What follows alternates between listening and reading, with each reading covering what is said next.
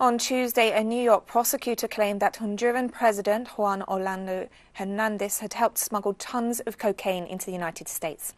Prosecutor Jacob Gutwillig claimed that the Honduran president received bribes from alleged drug trafficker Giovanni Fuentes, who's currently on trial in a U.S. court. According to the complaint, in 2013 and 2014, Fuentes paid bribes for the amount of $25,000 in cash from drug money to President Hernandez in exchange for protection and access to the defendant's laboratory to process cocaine.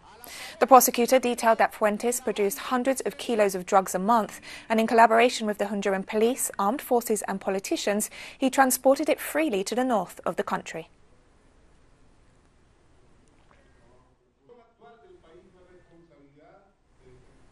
And in the Honduran capital, residents reacted to the accusations that President Juan Orlando Hernandez helped smuggle tons of cocaine into the United States. What Honduras President Juan Orlando Hernandez should do is to assume his responsibility, I think, like any other person, and to return to peace, tranquility and democracy to Honduras. Instead of evolving, Honduras has gone backwards. There, they will not tell lies as they say here in this country. Here, everything is a lie. There, they do not lie. It is Juan Orlando's turn to go to the United States.